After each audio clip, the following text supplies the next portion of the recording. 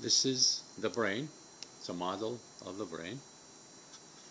This is a model of the ventricles of the brain.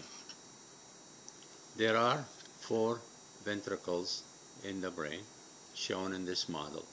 These are the 2 lateral ventricles.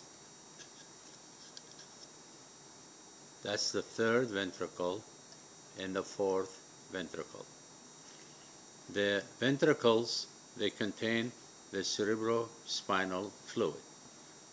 It's produced by the blood in an area called choroid plexus, and the choroid plexus are shown on the model in pink color.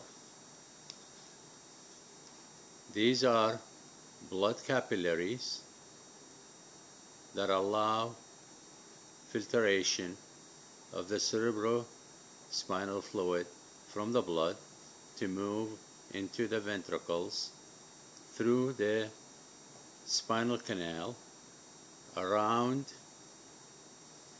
the spinal cord and the brain, and return back to the blood through the arachnoid membrane.